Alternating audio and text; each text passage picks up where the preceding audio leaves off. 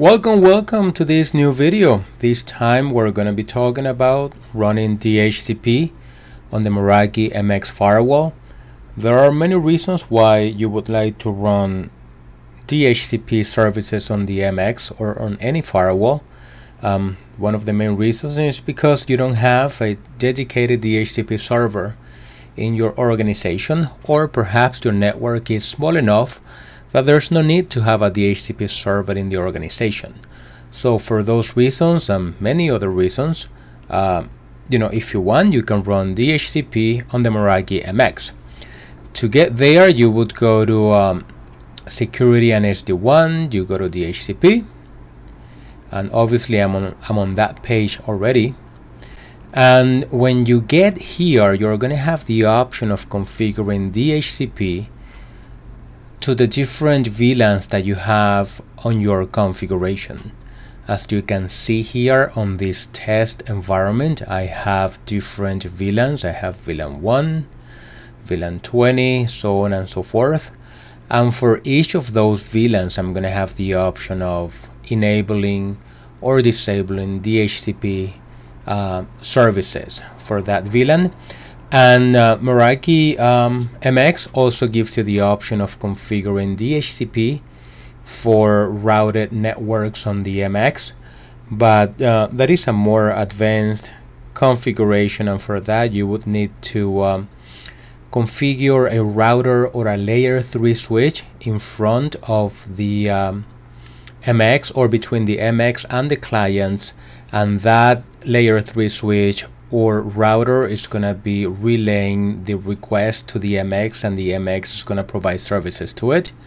But we're not going to be talking about that configuration right at this moment. We'll be concentrating on the VLAN configuration. That is one of the common ways of setting up a network, or a simple way to setting up a network. So as you can see here on the VLAN DHCP options, you have the options right here. Client addressings run DHCP server, and that is by default. But you can either select relay DHCP to another server, and that is if you have a different server doing DHCP requests or providing IP addresses, to clients, and that is a best practice actually. Most of the time I don't like configuring DHCP services on the MX unless the network is small enough for that. And it's not that the MX is not capable of handling large amount of DHCP requests. As a matter of fact, I believe that the largest subnet or that it can serve is /19. That is about 8,000 IP addresses that it can serve, right? So it's not that it's a limitation of the MX. It's just a best practice solution. You would like to separate the services out of the firewall if that's possible, right? So if that's the case, you could then set up a relay server. Of course, that relay server needs to be reachable by the MX in one way or another, or you can set up the option of do not respond to DHCP requests. And obviously, if you do that, the clients need to be with static IP addresses so that they can connect. So let's have it on run DHCP, and as you can see here, you have the what we consider the norm on any DHCP server. You have the lease time, 30 minutes, an hour, 1 day, 1 week. Then you have the DNS servers you want to use for that. If you have Umbrella, go for that, or Google Public DNS, or you have the proxy upstream DNS. That's completely up to you. You have the common DHCP options that you can add to the scope. You have the reservations. If you want to reserve a range of IP addresses, you can do that right here. Or you can manually add the IP addresses that you would like the DHCP server to assign to the same client computer. You can do that from here too. You would need the MAC address and the IP address that is going to be assigned to that client device.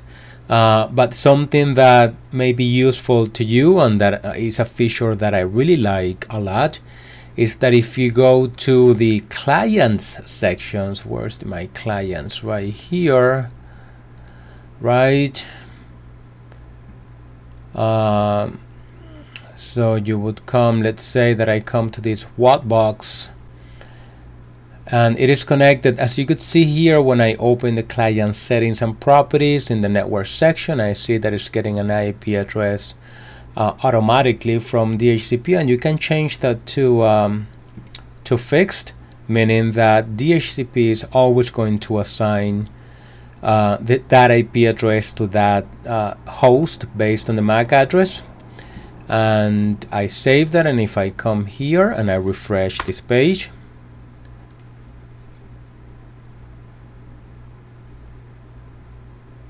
you'll see that it's right here, right? It didn't print the name, but it added the setting. So that is a cool feature for you to use and to have.